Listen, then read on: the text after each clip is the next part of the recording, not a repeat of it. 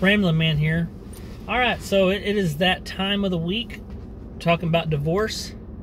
So, if you know, I've been going over the 5 stages of divorce. Sometimes people have 7 stages, but the 5 stages are legit. You probably go through every single one of these. I went through every single one. The first week we talked about denial. You go through denial, then you go through anger, then you're bargaining, what ifs. The part I'm going to talk about today is depression. Now, this is the part, so you can go through those first 3 stages. You can go through, like, you know, the what ifs, the anger. You can be really, really pissed off. Then you can go through the bargaining where, what if I do this? What if I do that? You know, please, Lord, if you can do this, then I'll do this, you know. When you get to the depression part, it's normal to go through this, but you want to get through this as quick as possible. When I say that, I'm not saying like, okay, I felt good, that's great, I felt bad for a day. It's not going to be like that. But you don't want to get stuck in depression. It's normal to feel this because you feel lonely, you feel hurt, and you feel like life is not fair. It's not going to ever turn around again. I kept having to remind myself, like, I would go for runs. Remember I told you I would just try to burn stuff off when I was angry and stuff. Then I went through a part where I would take off running, and because I ran a lot. And along with depression, though, because I was so depressed, I didn't feel like eating. And so it was easy. It's like, man, if you ever want to go through a diet plan, go through depression, because I did not feel like I could care less. I just felt nauseous. If I ate, I was like, ugh. God, I felt sick because I felt empty. You feel empty and alone. And here's the thing. What you don't realize, like, I'll give you an example. I didn't lose anyone at that time except I was losing my wife. Now, I felt like I was completely losing my kids, and you lose certain aspects of that. I mean, what I mean is, like, I remember being at home at night and the kids come and jump on in the bed like, hey, Mom, Dad, you know, that kind of thing. They want to talk to you and stuff. You won't have that again. I mean, they may live with you and you may have that, but it will never quite be the same. The good thing for me, mine are a little older, but still you deal with different aspects of that. You feel just alone because you have to deal with these things. No matter if you have someone to talk to, you have one to cry on, someone's shoulder to cry on, you have, even if you're talking to a therapist, it doesn't matter. You still are going to face that alone. That's what it's going to feel like. So I went through, and like I said, I ran a lot. And I would be running, and I would listen to all kinds of music. But I started listening to more Christian music when I was running. And that's not the best music to run to, but I mean, I would just really get into it. I'd go, but some songs hit the feels. I'm telling you, your emotions just boom. And I would be running, and next thing you know, I had to stop because I was crying. And not because, even so, it was just a breaking point. It was a point of, you can live in depression, and then when that's releasing, you just can't help. I mean, it was just flowing. And I didn't do it crying in front of all my friends or anything like that. It was just me out there in the middle of the road. Just, and you feel weak because you feel like, man, I'm such a loser.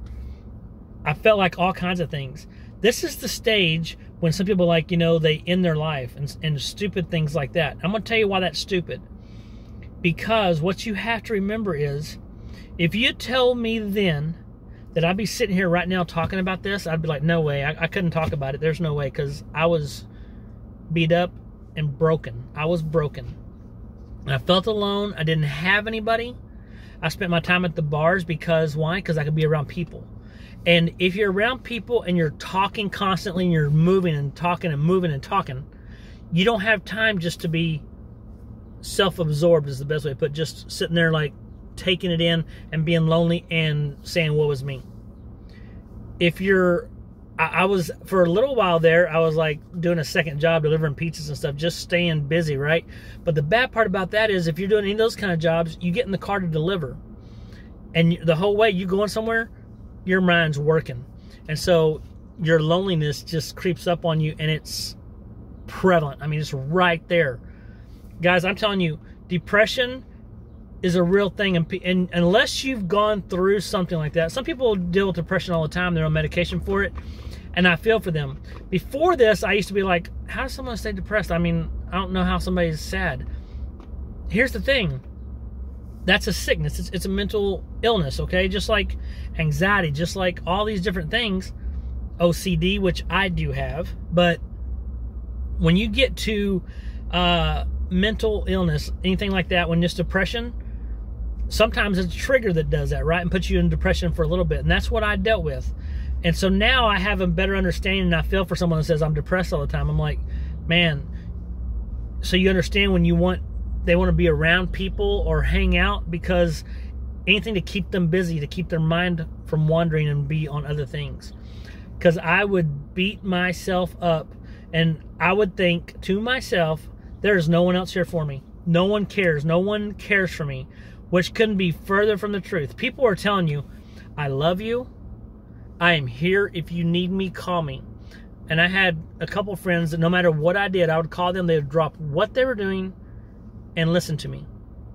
And I could talk about nothing. I just wanted to be with them. Just have them there, whether they're on the phone with me or I'm in person.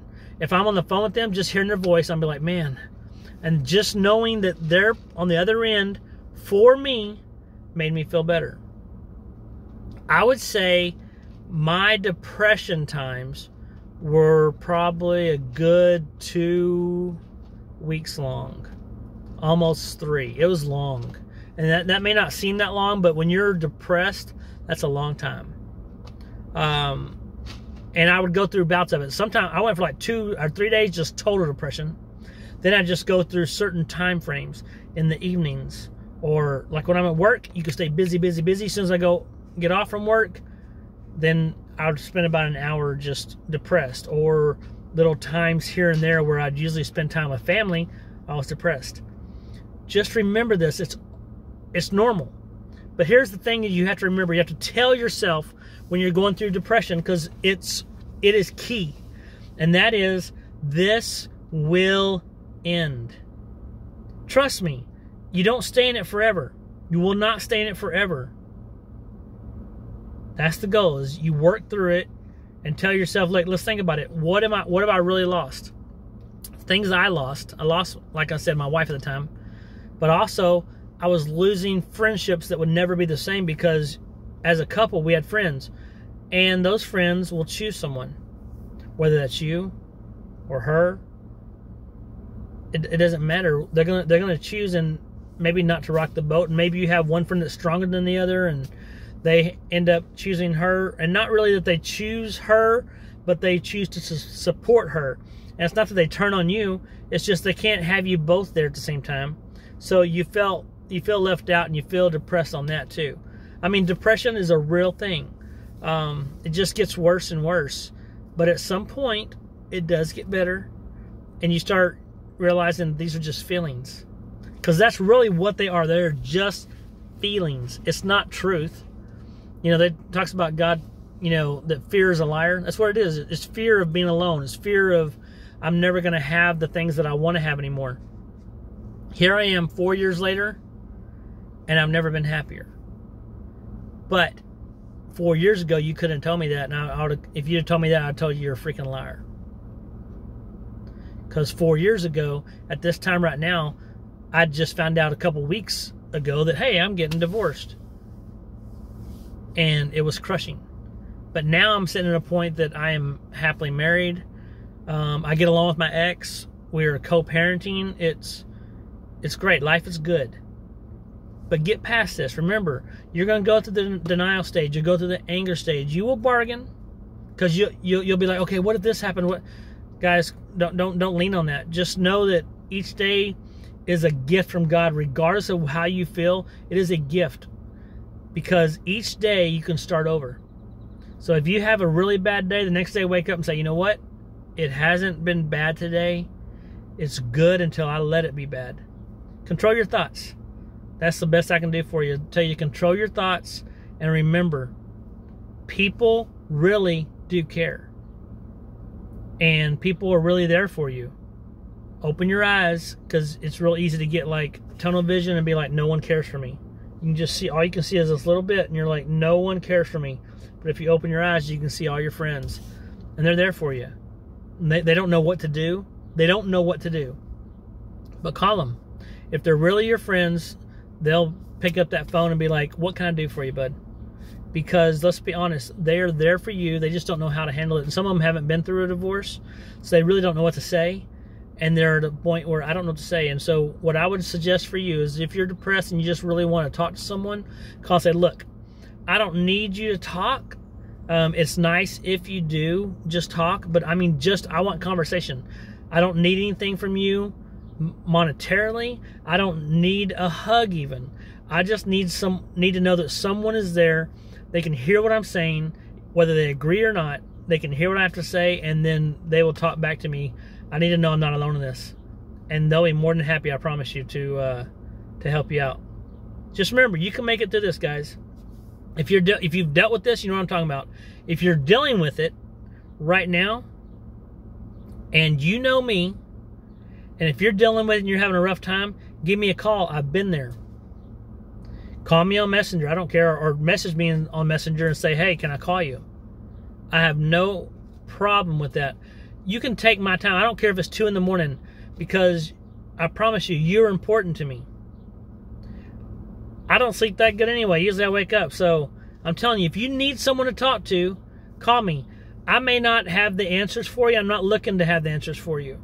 But if you want to talk and you say, hey, I would like you to talk back to me and let me know what do you think about this or that, I'll give you my answers. But if you're like, look, I just really want to talk. I want to get this off my chest. I want to vent. I'm good at that.